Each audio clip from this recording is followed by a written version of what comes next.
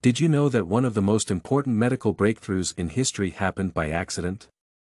Let's dive into the discovery of penicillin. Helpful tip: incorporating fascinating stories into your charity event programs can captivate your audience and leave a lasting impression.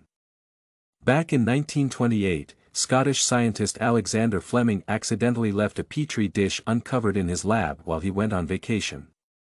When Fleming returned, he noticed that a mold called penicillium had contaminated the dish, but something peculiar happened: the mold had killed the bacteria around it.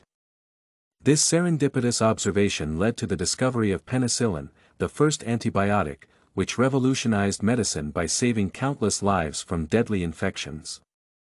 To learn more captivating stories and add an entertaining element to your charity events, visit www.storyviral.com today.